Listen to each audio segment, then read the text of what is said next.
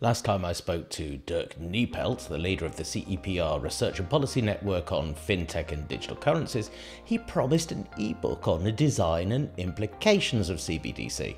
Well, it's here. So what does it tell us?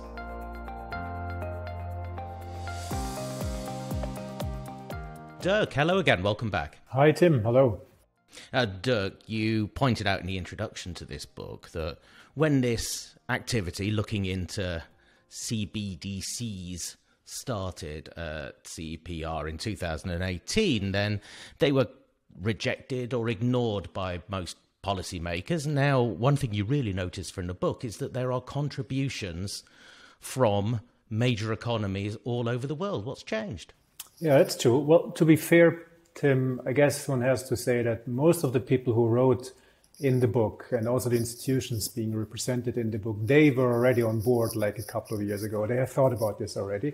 But many other places, many central banks, many monetary authorities had not in 2018 when Antonio Fatas got all this started. And what has changed really, I think, is that in 2019, Libra was on everybody's minds. Libra, which is now DM. And before that, some policymakers, they thought this is sort of a side issue. There's this crypto stuff, which is sort of ridiculous. I don't want to think about that. And then there's stable coins, a bit more serious, but it's all the same. And CBDC is probably also something like this. So let's not worry too much about that. And then came DM, or Libra, and Facebook in the background. And I think this is really what focused policymakers' minds and made them think, well, there's something going on in the private sector and we better keep up and think about these issues and bring something on our own, because otherwise these guys will do and we'll be just on the sidelines. So I think this was really the big change in 2019. One other thing that caught my eye from the introduction is you saying that the implications of central bank digital currency stretches far beyond payments, monetary policy and financial stability. What other issues are being discussed about it? Well, it would, of course, still be about payments and monetary policy, what CBDC is about. But this would be of a much larger quantity that how central banks have been dealing with those issues so far. So it would just be a huge elephant in the room that would affect many other issues. One is that by being so large, the central bank would become, through generating seigniorage, a major contributor to government revenues. There would be much more political pressure on central banks for that reason. Then by opening up the balance sheet for retail savers or depositors, the central bank might also, open the way for questions for more in other domains. There might be other players who would approach the central bank and ask for removing the privileges that commercial banks had so far, also along other dimensions. Then there's the whole international domain. Some countries or some policymakers are of the view that because some countries do this, they should also do this, not to lose some competitive advantage in the international financial marketplace, etc., etc. So I think there's many, many political questions being asked in the context of CBDC. There's also many legal questions. And therefore, it's clearly outside of the remit of questions or answers that only central banks should be able to give. It's really a broader question. Now that economists, policymakers are thinking in detail about the implications, is the balance of their thinking really all about the risks, or are there opportunities that perhaps we haven't considered before? Well, there's clearly trade-offs. So there's pluses and minuses, and that's on policymakers and academics' minds.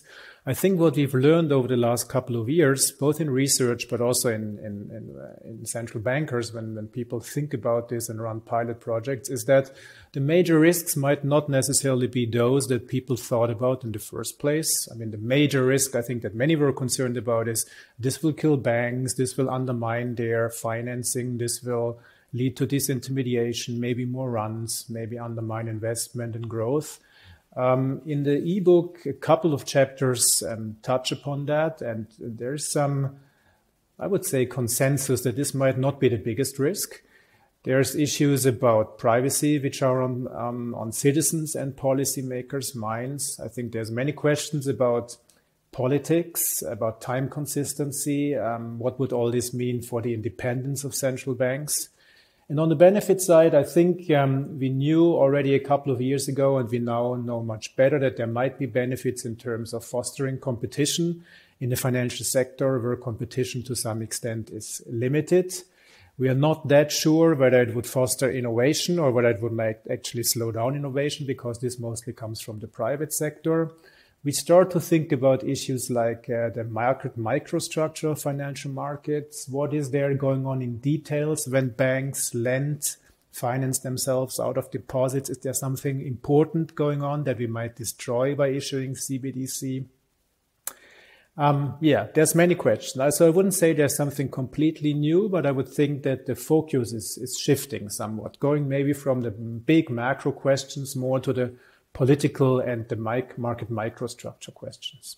Talking about political questions, second half of the book is all about focusing on individual currency areas. And of course, a lot of people who download this book are going to be very interested in what the contributors have to say about the prospect of a digital euro. Is this at the moment, is it politically feasible?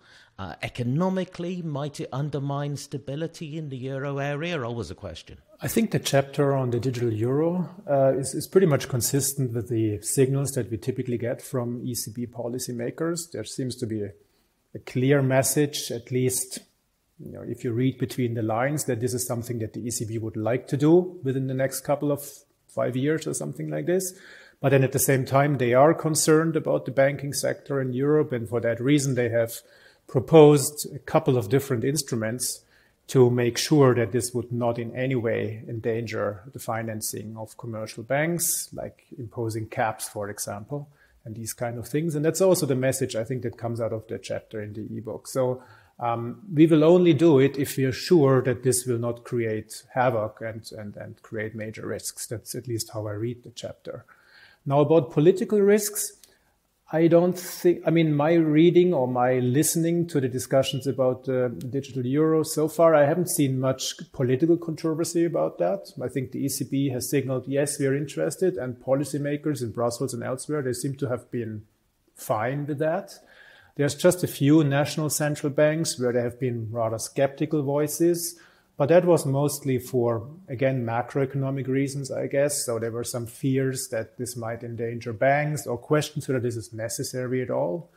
I haven't seen much of a political, dispute about that, but this might well come at some point. Once the thing becomes more concrete, we might very well see some national banks also starting to wonder whether an even more strong and important European Central Bank would actually amplify some of the political conflicts that play out through monetary policy in these days. So I think it will be there at some point, but not that much at this point is my reading. By contrast, I note that the chapters about the possible introduction of central bank digital currency in the US, they're very skeptical about the idea. Why? Yeah, there's 3 chapters in the ebook on the US case. 2 of them, I would say, are on the skeptical side. One is more on the positive side.